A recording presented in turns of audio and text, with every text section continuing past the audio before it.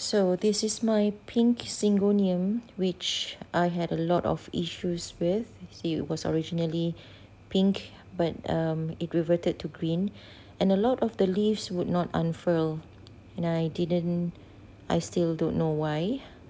What I did was I repotted the plant and put it right next to the window, and it finally unfurled. The new leaves unfurled.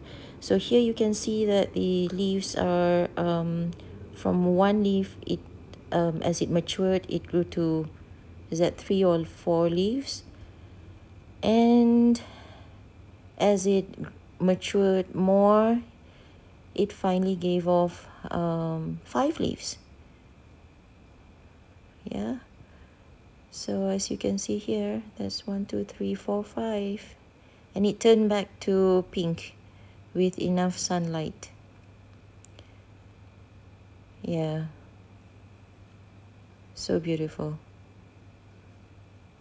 Yeah, I put it there next to the window, and it seemed to thrive with morning sun, direct sun, morning. So there it is. It's so beautiful. Half green and half pink.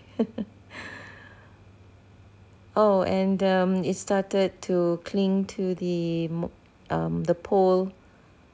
Is that cocoa peat? Not cocoa peat, cocoa pole. And as you can see, it has a lot of aerial roots, and it's trying to find more pole. It's like saying, give me more pole. So that's it. I also had some issues with root rot.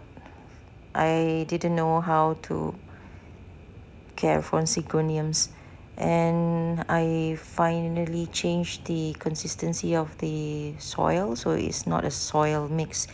It's perlite, charcoal, cocoa chips. I might have some cocoa peat inside, and